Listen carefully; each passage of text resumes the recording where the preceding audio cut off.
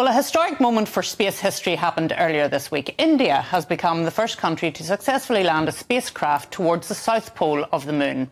The Prime Minister of India, Narendra Modi, exclaimed, "India is now on the moon," after the spacecraft touched down. The Mooncraft took off from a launch pad in southern India on the 14th of July, taking over a month to get there after orbiting Earth several times. Inside the lander is a six-wheeled rover which will roam the moon's surface together to gather images and data. Scientists believe that the moon's craters that are permanently in shadow may hold frozen water.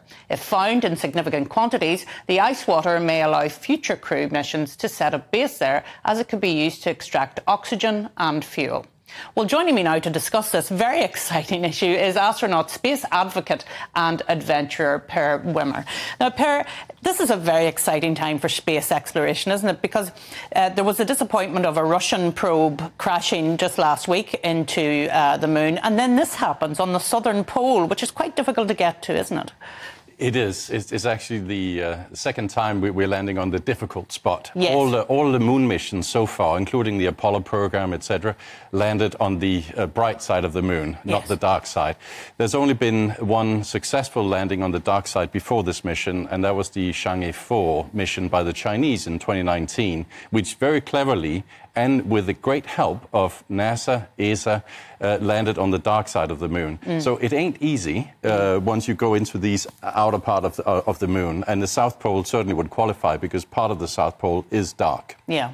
And why, given that it's difficult, why do people want to go to the South Pole? What's the attraction? It is hugely attractive from a number of perspectives. First of all, scientifically, because there is frozen water there, ice. A lot of the history is effectively frozen in there. So from a scientific point of view, understanding the history of the moon, the history of how that was created with the Earth, etc., we can actually unlock a lot of those secrets in there. So they're no doubt hidden.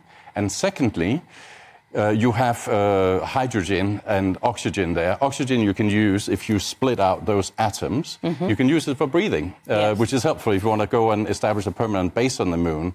And hydrogen, if you want to use it for fuel to fly further from a base on the moon into Mars, for instance. So just, and you're the expert here, I'm only the amateur in all of this, but I find it fascinating. So if you were going to Mars, you could then go to the moon, first of all, and then not have to carry all of the fuel that you need to get to Mars, because you could refuel on the moon. Is that the idea? That's the idea. And that would mean a lot of weight savings, and weight saving is cost savings and making it easier.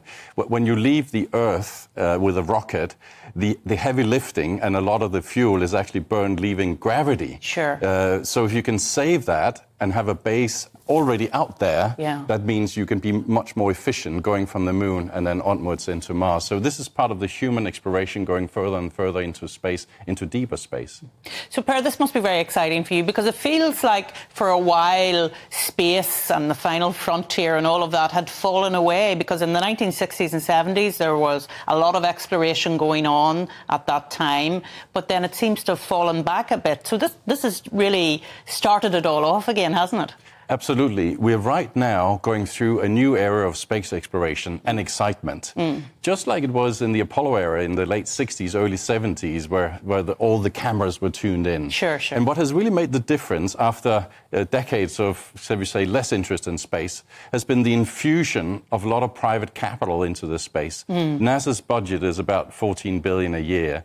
You now have more private capital in excess of that 14 billion going into this into the private space. And when private enterprise gets involved, you get more efficiency, you get cheaper, more innovative solutions, etc. And that can then leverage agencies like NASA focusing their resources on the more difficult bit, i.e. not the rocket bit, getting there, the transportation, but actually on the exploration and what happens further out in the deeper universe. So it's a win-win, but the entry of private enterprise has made a huge difference, and we are right now at the cusp of a very exciting era for space exploration, which, on a personal note, I'm terribly excited about, because I'm going into space next year. Oh goodness, tell us about all of that. Yeah, so this is a long-term life dream of mine, going into space. I'm an adventurer. I've done I've visited 84 countries on Earth. I've lived with the Indians in the Amazon.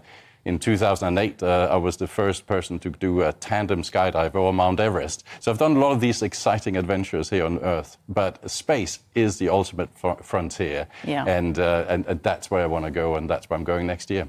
Amazing. Well, we'll certainly be watching out for you in GB News. Per, thank you so much for coming in and having a discussion, because, of course, it's not just about glory. It is about those resources on the moon. And I think that's what people need to understand, that it's not just about India, China, Russia and America trying to see who can do the first to do whatever. It's actually about resources and then using those resources. I think that's the important thing. Yeah, and it's also about international collaboration. Correct. Interestingly enough, whilst on planet Earth we have all sorts of political controversy, even wars, when it comes to space, we're actually collaborating. Yeah. Even the recent NASA rocket that went up had people from countries that are fighting wars at the moment. So it is really genuinely collaborating. And I think the Indians specifically here are bringing a lot to the table. I mean, this was a major feat they did. Not only would that rocket inspire a lot of Indian engineers and young kids and stuff like that, but also India has a particularly strong strength in developing space cheaply.